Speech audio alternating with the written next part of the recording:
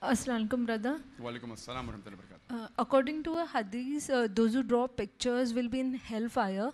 So what about the teachers or as a mother when we have to draw pictures to teach the children? Sister asked a very good question. That there's a Sahih hadith which says that anyone who is a musawwir, who draws a picture or a portrait, it will be asked on the day of judgment that put life in them. And all these are destined for hellfire. It's a Sahih hadith. But there are always exceptions to the rules. There are other Sahih hadith in which we find hadith in Sahih Bukhari, in Sahih hadith of Abu Dawud, Hazrat Aisha, may Allah be pleased with her. The Prophet permitted her even to play with a toy, or there was a horse with had wings. So for children, there is an exception to the rule.